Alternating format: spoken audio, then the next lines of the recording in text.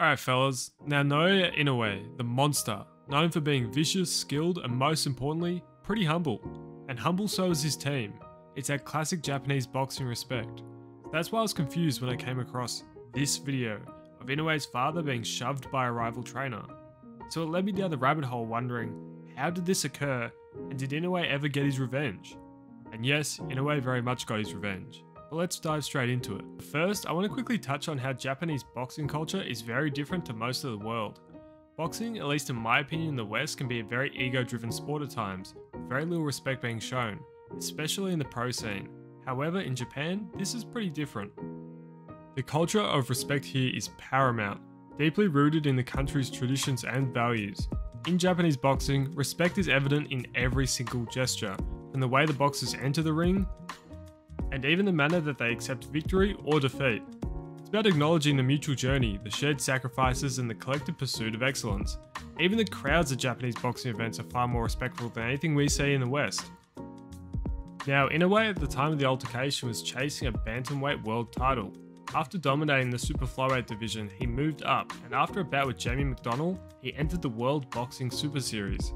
As a part of this tournament, it would help to unite 3 of the belts, including the WBA, WBO, and IBF world titles.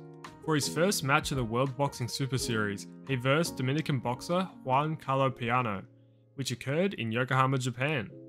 Piano was no slouch, being 20-1, yet the match was short and Inoue got a first round knockout, in 1 minute and 10 seconds into the fight.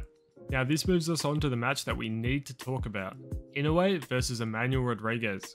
Now Rodriguez is a Puerto Rican professional boxer who at the time had a record of 19-0, with 12 of those wins coming by a knockout. At this point he held the IBF World Champion belt. His first match of the World Boxing Super Series was against Australian Jason Maloney, which he won via decision in October of 2018, lining up the semi-final against Inoue. The fight was interestingly set to take place at the SSE Hydro Arena in Glasgow, Scotland on the 18th of May 2019. Now, Inoue's father, Shingo Inoue, is his head trainer. In the lead up to the fight, in the open workouts, Shingo was respectfully taking photos of the training, when Rodriguez's head trainer, William Cruz, came over, squared up, and then shoved Inoue's father. Rodriguez's trainer shoved Inoue's father during a media workout. The size difference between the two is very apparent. There's absolutely no need for this sort of act on such a big stage. This act caused hostility between the camps. Leading into the fight, it made the stakes even higher. On the 18th of May 2019, on the Taylor-Baranchek undercard, they finally met. This was the first time Inoue had ever fought in Britain and walked out to significant support from the audience, with Rodriguez's entrance even getting boos on his introduction. Then they face off and the bell rings. Immediately they're both trading heavy shots, with both standing almost square to one another, neither seeming intimidated. Rodriguez had Inoue on the ropes for a small amount of time, however a very first even round from both fighters. This fight would also be the first time in 3 fights that Inoue would make it past the first round. As round 2 begins, Rodriguez comes out squaring up to Inoue once again. However, Inoue is the only one landing significant shots. Rodriguez struggles to get his shots back, and Inoue manages to knock down Rodriguez with a straight left.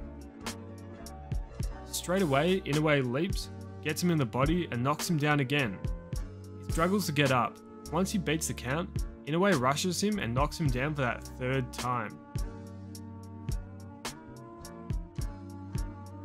At this point, the referee waves away the fight. Inoue victorious. This was an absolute statement fight and meant so much to Inoue. The fight crowned him as a bantamweight world champion after all. Once he landed home in Japan, he said this to the media: "Truly, this event that happened to my father was an incident that got me angry. Because of the behaviour of the Puerto Rican coach with no respect for my father, this is the reason why I decided to jump right into the fight to knock Emmanuel Rodriguez out at all costs, hit him as hard as ever in a vindictive way." After this loss, Rodriguez's career didn't continue for too long. His next match was a loss against Raymark Gaballo, followed by a no contest against Gary Russell.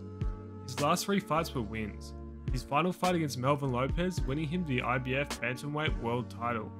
He then announced through Facebook that he would retire on the 17th of October 2023. While since this fight, Inoue's career has only been on the up, becoming an international star in boxing. He went on to win the World Boxing Super Series, beating Nonito Donaire. Following this, he went on to become unified not once but twice in 2 different divisions within 2 years. His legend continues to grow, with this satisfying win just being a small chapter in his overall story.